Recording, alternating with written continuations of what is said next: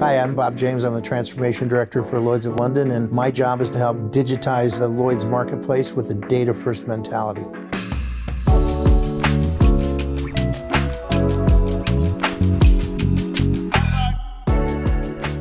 Bob, good to meet you. Just how big is Lloyd's? Well, it's 27% of London's GDP, so that's pretty big. It started in a coffee house.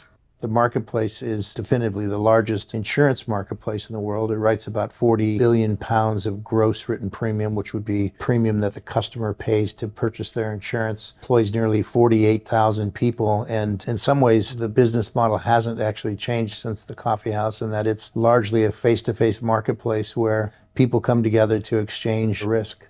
Could you give me a sense of how the technology has evolved over the past few years and what your priorities are moving forwards? We can make it real complex, but it's actually quite simple, which is, can we get the marketplace to use a common set of data? Can you move that common set of data through digital pipes so that it can move electronically from one party to the other without having to have paper handed off? And then because you have digital data that is common in its structure, can you then validate that data and pass it through to the processing systems for downstream processing to actually place the insurance electronically from a premium and a claims perspective without a lot of human intervention?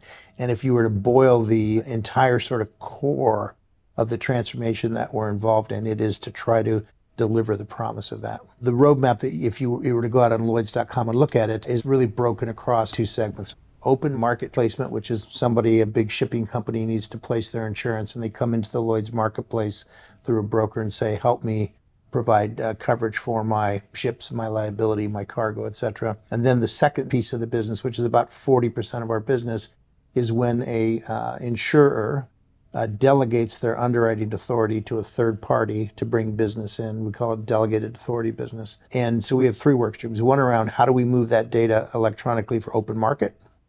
How do we move it for our delegated business? And then once we have this common set of data, what kind of capabilities can we have that we don't have today in areas like claims?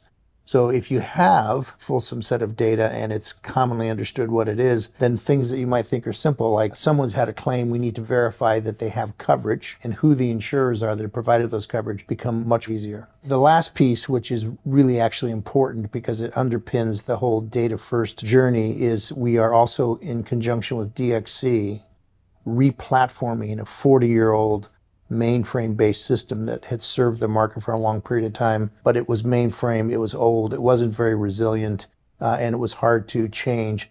That is being replatformed both from a premium and a claims perspective in a cloud environment. How is this transformation journey going to change how the market operates? The real untapped potential, particularly in large commercial risks or commercial specialty insurance, is the ability to take a look at the data patterns and ask, what's it telling you in terms of either coverage gaps, pricing decisions that you might want to make, or other capabilities that you provide to your customers? And if you were to contrast our marketplace, which is large commercial specialty risks, to the consumer insurance space, so say for motor insurance or auto insurance in the US, those carriers have been using data analytics for a long period of time to improve customer service, provide more granular pricing, and get a better financial result. How does DXC fit into this digital transformation? Well, first of all, if you look at the history of DXC, it's got a lot of insurance heritage. It's got 110,000, give or take, technology people that are focused on this. And they are primarily the sole provider to the London marketplace and have served it for a long time. And importantly, they're a 50% shareholder in the joint venture. So while they not only provide the technology expertise to the joint venture, their shareholder ownership makes sure that their interests are aligned in serving the marketplace.